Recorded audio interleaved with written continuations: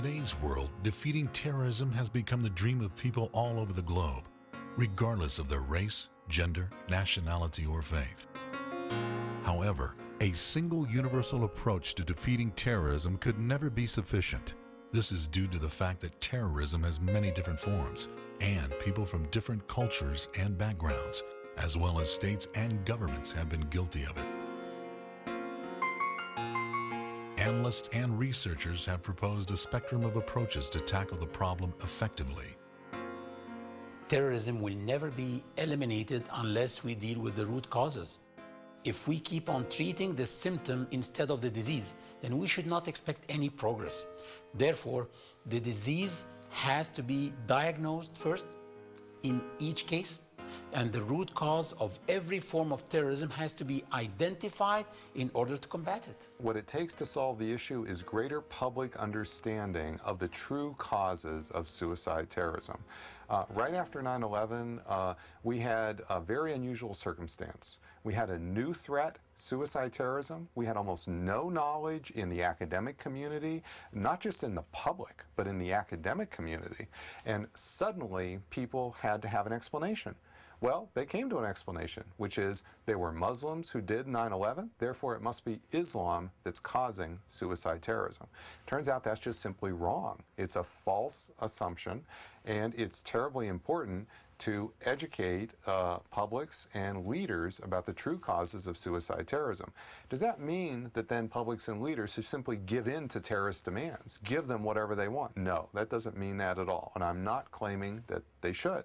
What I am saying, however, is that a better understanding of the true causes of suicide terrorism will encourage governments to come up with alternative strategies in their own interests to achieve their aims in better ways. The key point is that many terrorists are not mindless, irrational individuals. They may engage in acts which we deplore. They may use violence against individuals which we deplore and for which they should be criminally punished. But they are motivated by, in some senses, some of the time, a form of rationality which points to some serious political grievance. The number one thing to do is to take the circumstance away that is producing suicide attack, which is ending the use of ground forces threatening territory that terrorists prize. Or another way to put it is ending foreign occupations of Muslim countries. If acts of injustice and occupation are the major provoking factors behind suicide terrorism, then why do so many governments fail to take the appropriate action in dealing with these causes? One of the reasons why governments have been failing in their efforts to combat terrorism is the fact that they did not gather significant knowledge into its patterns and causes. Before the attacks of September the 11th, there wasn't a single database of global patterns of suicide bombings. Robert Pape started to create the first database of this nature, which was not published until 2003. After 9/11, there was a tremendous amount of fear, a tremendous amount of hatred, tremendous amount of anger, and that emotional energy was going to be very important in leading governments to take actions. But if you marry that deep set of emotions with an absence of knowledge, that's the worst of both worlds. That's the worst situation. So what we can do more than anything else to combat this is actually public education. Many vicious acts are committed under the banner of jihad, as well as many crimes are committed in the name of war on terror. But neither can the first be considered as jihad, nor the second can be considered as war on terror. Crossing the red lines will turn both of them into acts of terrorism. Classically, Muslims who lived under non-Muslim societies religiously were bound to observe the laws of those societies as long as they did not contradict any major pillar of faith. And secondly, they were forbidden to engage in acts of violence against non-Muslim societies. And that covered two scenarios. Number one is the citizen of that society, and number two is a visitor to that country on a visa. So you have a great classical legal jurist, Imam Ibn Qudama, who in his book Al-Mughni says very clearly that a Muslim who enters a land of the non-Muslims, or a Muslim who lives in the land of the non-Muslims, is bound by a treaty of peace and security as long as his rights aren't violated. And the overwhelming majority of Muslims who reside in non-Muslim lands have that understanding and articulate that understanding. From an Islamic perspective, ends do not justify means. By that we mean that there are two important conditions to consider any self-sacrifice of that nature acceptable Islamically. One is the purpose, secondly are the means used to achieve that purpose. As we said earlier, the purpose of repelling aggression, resisting oppression, and restoring peace, even if it requires self-sacrifice, are acts of heroism, like all armies in all countries consider them to be. So the objective must be just. It should not be unjust war. But that is not enough. And I repeat again, ends or good ends do not justify any means, which means that the means of achieving that must be legitimate. And as mentioned earlier, civilians or non-combatants should not be hurt.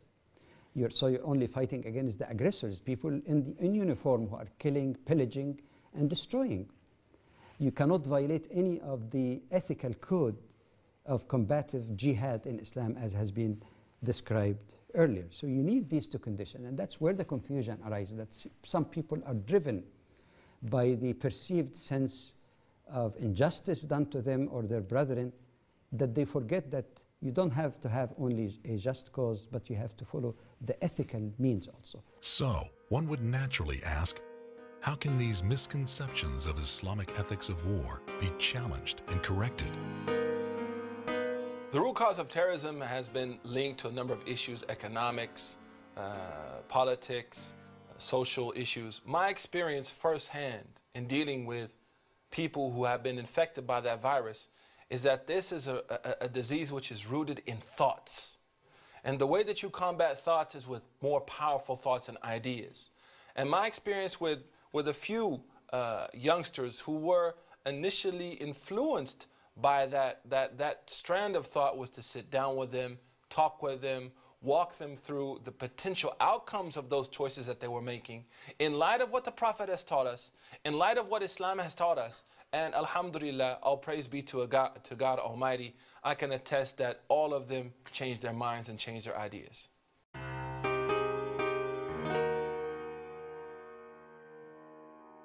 The people who are affected the most are the innocents. They are also the weakest. You see, one of the problems we have with states using terrorism is that states are the strong actors, and they're using the terrorism or the violence against not just innocents, but weak innocents. They're the weaker side that are being typically harmed or bombed in this case. The Quran says, "And what is the matter with you, that you fight not in the cause of God, and for the weak, ill-treated, and oppressed among men, women, and children?" What did we say the weak are suffering from? Terrorism. Therefore, according to this verse, the word jihad does not equal terrorism, but rather war on terrorism. Jihad means war on terrorism, the real one. Combating terrorism committed by any entity, whether individual, organization, or a state, is a form of jihad. After giving jihad in Islam strong consideration and taking the time to invest in understanding a religion like Islam, and that's something that Muslims and Christians, as well as Jews, Hindus, people of all faiths, atheists, have to take the time to invest and cultivate an understanding of each other. After doing that, I would hope that someone will be able to look at jihad in Islam and see it as a means of removing oppression, as a means of removing the plight of the poor, those who are exploited by others, and come to a conclusion ultimately that we are going to shape this world according to how we believe our ideas and act on those ideas. So it's a challenge, especially in recent years, for us to move beyond these stereotypes, to work to assist each other, live together in an equal fashion and respectable fashion, and pray to God dearly that He'll bless us to live in the footsteps of the prophets and the great leaders and righteous people who preceded us.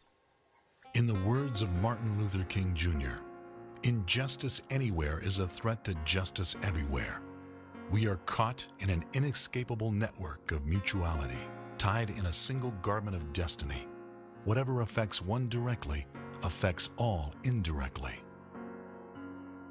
Surely Muslims were not, are not, and cannot be angels for 14 centuries. Like all faith communities, they had their own shortcomings, which is one aspect of being a human. Meantime, it has been the testimony of many that Muslims as a faith community fared quite well historically and comparatively speaking, and contributed immensely to human civilizations. They did not stop at tolerance, but they were even more accepting. And acceptance is a concept that is deeply rooted in the Quran and the teachings of Prophet Muhammad, peace be upon him. These true, undistorted teachings are precisely what humanity needs today. Let us join hands in pursuing what we all need and aspire to: peace, justice, equality, and an all-embracing sense of human brotherhood. If we want an earth restored without war and without the threat of war, we need to understand that we are all humanely equal. One innocent victim in London or New York is the same as one innocent victim in Gaza and Kabul. The 21st century has led humanity to a new phase in its existence. It is a time when we are able to communicate throughout the planet. We are able to share information. We are able to cross barriers of race, ethnicity, and politics. And so, in a sense, we are one human family. So if there is injustice in one part of the planet, there is injustice all over the planet. If peace is established in one part of the world, then peace can be understood and felt throughout this planet. Let us work together as a human family. This is a great opportunity for humanity, or it could be a terrible time of calamity. Since terrorism is a result of injustice and oppression, if people come together in a unified effort to end them, then we will definitely see the end of terrorism.